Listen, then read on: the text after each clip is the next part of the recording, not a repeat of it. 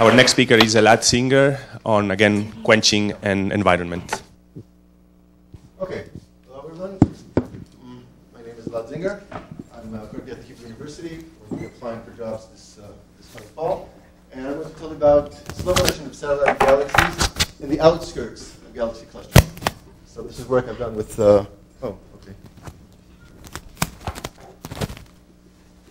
work I've done with Avishai and this kind of guy and Andrei Kravtsov. So first of all, a bit of motivation. So we know galaxies and clusters are more likely to be quenched than galaxies in the field. And this is not a new thing. But in recent years, we found that this relation actually extends beyond the virial radius of clusters. And you can actually find more quenched galaxies compared to the field, even beyond 1 RVir. And we're going to try and answer how this came to be. So, of course, some people have suggested solutions like pre-processing. These galaxies were actually quenched before they entered the cluster. Or splashback galaxies, the galaxies that actually went through the cluster and came outside.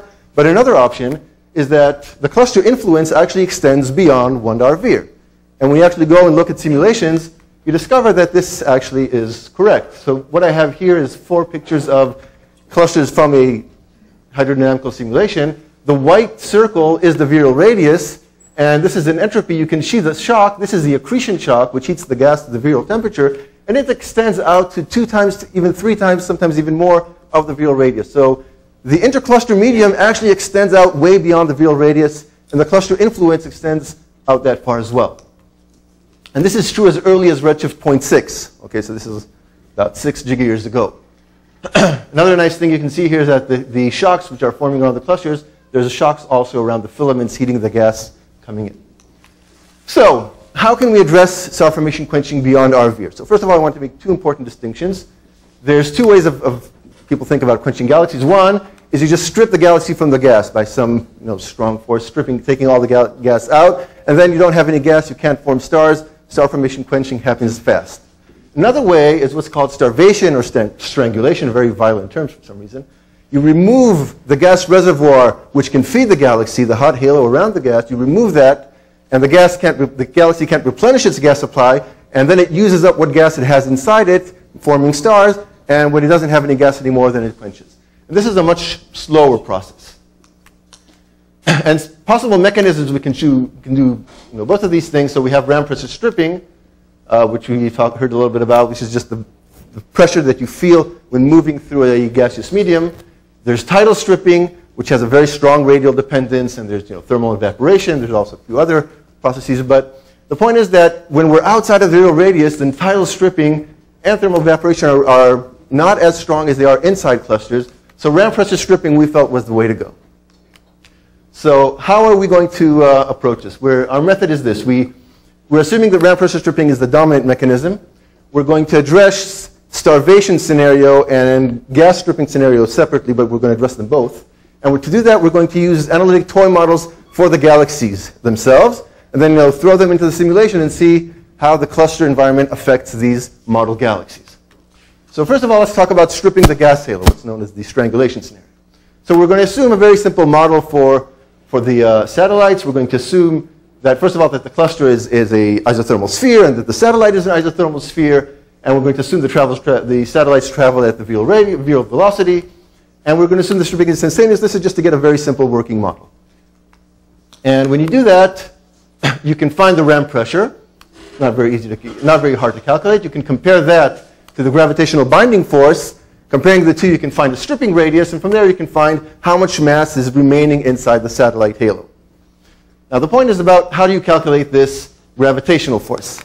So it's not that simple. The ram pressure stripping is not it's a simple process to envision, but to actually model is kind of hard because you have something spherical, but it's moving in a certain direction. So there's a preferred direction. And how do you exactly model the gravitational force in this case? So there's several different ways that we explore. You can do it just by calculating the force on spherical shells. And that's very easy to do, but how does that relate to the movement? And you can find a cylindrical tube in the direction of motion and find what the gravitational pull on that. And you can also use pressure as a proxy for the gravitational binding force because you assume that there's hydrostatic equilibrium. And you can do all of these things, but the cool thing is, when you go out and try to do it analytically, you all end up with the same kind of form. You end up with this form, which is exactly what you get from dimensional analysis. And there's always a factor here, a prefactor, which is of order of 1. So we're going to use this form, and this prefactor is going to be a fudge factor, a knob, which we can use to turn up the stripping or turn down the stripping and then see how that affects the result. So we did that, and what you find is that the stripping is very efficient. So what we're seeing here, this is the radius in units of the real radius of the cluster, and this is the amount of mass inside the gas halo. And the lines are different mass fractions, satellite to halo. And typical satellites in clusters these are in this range here. 10 to the 3 minus 10 to the 4 minus 10 to the 3, these three lines here. And you can see that at the real radius, you've already moved more than 85% of your gas. And for most satellites, you've removed more than 90, maybe even 95% of your gas. Stripping is very strong. Even at redshift, even at 2 times the real radius, you've already removed more than 80 or 90% of your gas. So it's very, very strong stripping. Now, you might say that this is just maybe you're not doing this correctly or whatever, but if I actually use this fudge factor, okay, so now I have a color histogram of this is the mass fraction again of satellite to halo, and this is that knob that I can turn up and down. And even when I turn it way down, I still get very substantial stripping for the typical satellites. So you can remove most of the gas. And let's look at this in simulated clusters. I can do the same thing now. I have this suite of 16 cluster simulations. I can put my satellites in different places in the cluster and see what kind of stripping force they'd feel. And you can see that once again, this is for, the red is for 2 real radii, this is for 1 real radii, this is at 2 different redshifts. And you can see that for all these clusters, a 10 to the 11 solar mass satellite would be stripped of most of its gas. 80, 90% of its gas would be gone by the time it reaches the real radius. So the halogas reservoir can be effectively removed before the satellite reaches RVR just by ram pressure stripping. So what about galaxies themselves? I removed the halo. What about the galaxies? What can I do about the galaxies? So again, I have it in the same model. I'm going to assume once again the intercluster medium is as thermal sphere. The galaxies I'm going to assume are traveling face on. And that's just because I want the maximal effect of ram pressure stripping. So they're all going to be traveling face on. And the total binding force is dominated by the component within the disk. You can actually show that, but I'm not going to go into that now. Now we have to model the disk, though. So galaxies, they have a stellar disk, they have a gaseous disk, they have a stellar bulge, a dark matter halo, and I can model these with analytic models, exponential disk, a Hernquist profile for the bulge, NFW profile for the halo. You have a bunch of free parameters here, about order of 10 free parameters. That's a pretty large parameter space, but if you take all this and you write it out, you can get a simple form for the gravitational binding force. This nice equation here with a bunch of Bessel functions going all different directions. But you can get the gravitational binding force. Now, once you do that, then you can do one of two things. You can start exploring this parameter space by setting all the parameters fixed and just changing one. That will give you a huge pile of figures that nobody can make sense of. Or you can build Mach catalogs. So what we did is we used this galaxy model, and then we just chose the parameters to get a large sample of many different galaxy shapes. And to guide our way, we used a bunch of observations from simulations, which help us set these things. So we can use the Mollman-White formalism to find the scale radius of the disk, and we can do additive contraction, and then we can use Moster et al. Or Bruce et al. To get the halo mass, the stellar mass, and you can use Bullock et al. To get the spin parameter, and use all of these things, then remove unstable galaxies because we want star-forming disks, and end up with about 20,000 galaxies in a catalog, which will let us explore how ram pressure stripping affects them. And this is what we see here. So what we're seeing here, these are just contours of the galaxy population at different radii. This is a 2 RVR, 1 RVR, half RVR, and 0.2 RVR. And this is the parameter, this is the surface density, the stellar surface density of the galaxy. And this is how much stripped mass, how much mass has been stripped, how much gas mass has been stripped from the galaxy. And we can see that at 2 RVR and 1 RVR, there's a little bit of the population which has been slightly stripped, but most of the population still retains its gas beyond 1 RVR. And only when you go down to about half RVR, you start seeing substantial stripping taking place. And in the centers, of course, most of the galaxies have been stripped of most of their gas. So this tells us that you can't really remove gas from the galaxy itself beyond the virial radius. And this is the same thing just looking at our simulated clusters and seeing how that happens in a more realistic environment. Once again, as the satellites move in, and this is for 3 different satellite masses, you can see that only when you're inside the real radius, only then are you actually removing gas from the galaxy itself. Okay, great. So now we can sum up our galaxy stripping results. And we can see that the mass stripping in galaxies is ineffective beyond the real radius. That's what we found. And only at about half our VIR does it actually start affecting the gas inside the galaxy. Now you have to remember that what I showed you is mass stripping, but what we see is star formation quenching.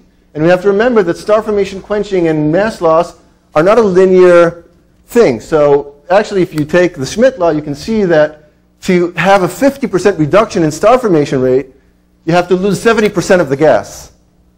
Okay, so if I showed you that you only remove a small fraction of the gas, that means that star formation is going to be even a worse relation. So the only way we can quench star formation in galaxies beyond the real radius is if we do this by starvation. If we can get the gas depletion in the galaxy to occur before the satellites reach the real radius, then the galaxy will be quenched. So we can remove the gas. We can remove the gas from the halo very easily before we reach our VIR. And whether or not the galaxy will use up its gas will tell us if the galaxy is quenched or not. So what we did, we tried to calculate kind of the travel time. How much time would a satellite take to go from crossing the initial accretion shock at around 2 or 3 real radii till it reaches 1 RVIR? And for the clusters, these are just the calculations we got for the clusters themselves. So the typical traveling times are order several gigayears, okay? Up until sometimes maybe even 10 in some clusters. And that is longer than typical depletion times, which are order of a gigayear. So what we're seeing here is that you can get quenched galaxies at the real radius just by starving them of their gas. So, conclusions. The environmental influence, if I have some more time, then there's another, okay, oh, I spoke fast this time. So one thing I want to talk about is we still see star-forming galaxies in the clusters themselves. And I just told you that you can quench galaxies very, very easily. So what's up with that? Well, first of all, one thing that may be happening, and those of you who were here in my talk last year, I talked about gas streams which feed clusters. So clusters, these cold flows that we all know which feed high redshift galaxies, also exist in clusters at low redshift, only they're not cold anymore, but you still get streams which can penetrate to the center of the cluster. And a galaxy which is traveling along the stream will feel much less ram pressure stripping because it's co-moving with its environment. And ram pressure stripping only happens if there's relative velocity between you and the gaseous medium around you. So if you're actually flowing along the stream, the ram pressure you're going to feel is going to be much, much weaker. And maybe you won't be losing your gas as much. And also, what? Aren't all galaxies doing that? Not necessarily all the time exactly along the stream. I haven't checked this, so this is just a hypothesis that those that are traveling along streams might not be quenched as others. And I'm not sure that all galaxies travel all the time along exactly on the stream. Some of them might be at the outskirts. Some of them might actually leave the stream once they're in the region, once they cross this shock. This is something that we need to be checked. But it's an option that may allow for galaxies to retain their gas. And also the depletion times, what I told you about depletion times and travel times, well, that's true in an average sense, but there's quite a large scatter in quenching times and in travel times. So you could have galaxies which reach inside the cluster before depleting all their gas, and then there will still be star forming within the cluster. So to end up my conclusions, the environmental influence of the ICM does extend out to much larger radii than the real radius. And ram pressure stripping can remove the gas reservoir from the satellites, but not from the gas themselves before reaching the real radius. And then they can quench by starvation. And if you go inside this inner cluster, then you can, of course, remove gas from the satellite completely. Thank you.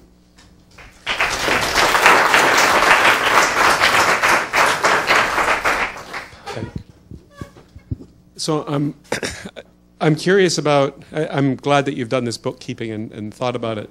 I'm curious about what happens when you add stellar or AGN feedback into, because I mean at some level our hydrodynamical models tell us that there's flow of material into and out of these star-forming disks that you're talking about. Yes.